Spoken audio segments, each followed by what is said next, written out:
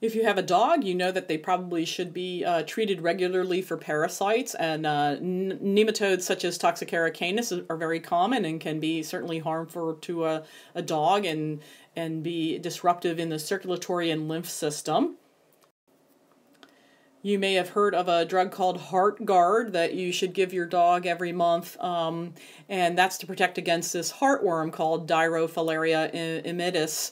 And this is, again, another microfilarial worm. You've heard the filarial worm or microfilarial worm is just their relative size. In a blood smear, they're kind of small, but they certainly can get pretty large. And the reason this is called heartworm is that the adults end up lodging in the heart. And here you can see them in this post-mortem view of a dog's heart where the ventricles are just completely full of these worms, and as you can imagine, easily causing enough obstruction to cause the dog's death. Trichinella spiralis is the organism responsible for a disease called trichinosis, and here you can see it encysted in animal muscle tissue. So this may be pork.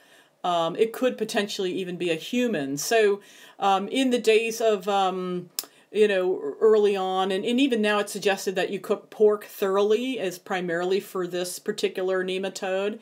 And you're going to look at this slide in lab, and I want you to realize that the worms are in cross-section here, right? In order to look at a slide on a compound scope, which transmits light through it, you need a very, very thin slice. So if you take a chunk of muscle tissue and make a very, very thin slice, you're going to slice through a worm. So the worm is obviously all coiled up in 3 dimensions and coming in and out. And when you take a slice through it, you may be hitting just a cross section if the worm's kind of coming up out of the slide here or here, right? So here you're hitting it longitudinal, and here you're hitting it in cross section. So you have to kind of think of this 2-dimensional image and relate that back to the 3-dimensional worm.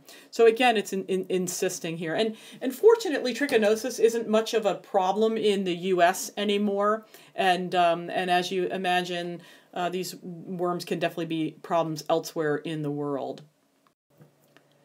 The life cycles of some nematodes aren't nearly as complicated as some of the platyhelminth life cycles that we looked at, especially for the trematodes. And here, if you start with the encysted trichinella larvae in, in meat, and if that meat is raw or undercooked and then eaten by a new host, whether it's a human or a pig or other animal, the larva gets freed from the cyst in the gut, matures to adulthood. The adult worms are found in the body of that new host, and they'll mate. And then they can, females will embed in the walls of the small intestine, and then larvae gets released and enters the blood or the lymph. And for trichinella, it ends up encysting in the muscle, and that can cause lots of pain and dysfunction in the muscles. Unlike some of the other filarial worms, which tend to just kind of clog up the circulatory or lymph systems. So in lab, you either have already or you will be dissecting this parasite called Ascaris, which is one of the larger nematodes. These things are about 8 inches long or so. And like this says, this is the most common human parasite, partly because it's so easily transmitted. The eggs of Ascaris are thought to be just about everywhere in certain countries of the world. It's known to affect about 25% of the world's population, and at least 75% of people in Africa are known to carry this parasite. Now, it's not as deadly as malaria and some of the other diseases, but it's more common, and it certainly can be quite problematic if it's not kept in control. But some people live with these parasites in their bodies for years and years, which is pretty disturbing, especially when you consider just how big they are. You can see this ruler here.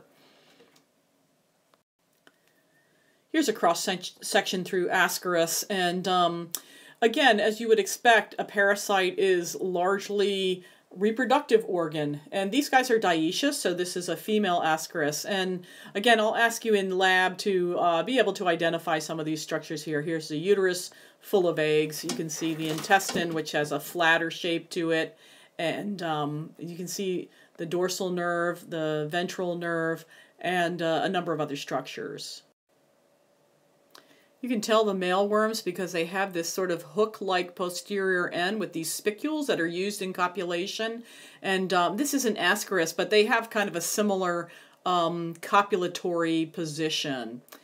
Again, I want you to, when you do your dissection, to be able to identify the intestine, the genital pore, the vagina, the uterus, which bifurcates into two branches, and then each of those branches leads to oviduct and eventually to ovary. You won't really be able to tell the difference between ovary and oviduct because you'll just see a lot of stringy stuff. And if you dissect a male, which you don't have to, but if you find one and you can, again, you'll see primarily just testes there. And of course, I want you to remember that parasites are highly adapted for reproduction because they need to be able to get more offspring into the next generation. They're highly prolific. They produce tons of eggs, and the same kinds of things that we talked about in the past about parasites certainly apply to nematodes as well. So Ascaris has a pretty incredible life cycle, not in terms of having lots of hosts, but in terms of the journey that it can take within a single host. So if we start here with swallowing some eggs from an individual somehow, eggs end up reaching the small intestine and hatch, and then the larvae end up taking this incredible journey through the body. What happens is that they can burrow through the blood vessels in the intestinal wall, and that allows them to end up in the circulatory system. Okay, so through the intestinal wall, they end up in the blood in the circulatory system, and they kind of will sort of swirl around through the body in the circulatory system. Eventually, they can end up in the lungs, through the capillaries in the lungs.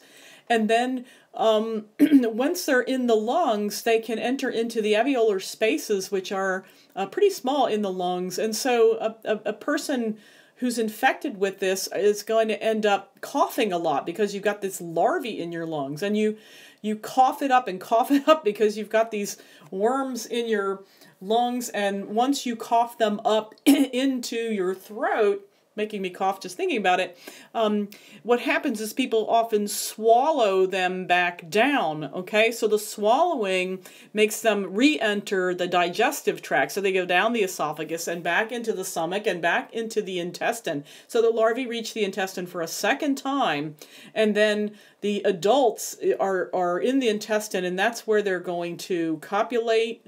And then the eggs become fertilized, the eggs will eventually be matured and then get released into the feces.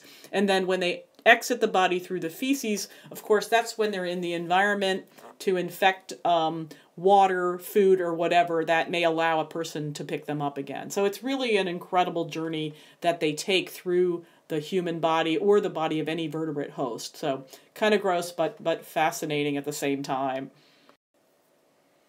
I wanted to also include a hookworm life cycle for you as well. This is Necator americanus, which one of the specimens that you have in the lab. And instead of taking the time in this lecture to go through each of these stages, I'm also posting the PowerPoint. You can take a look at that yourself. You'll see that it's got a pretty similar kind of life cycle as Ascaris.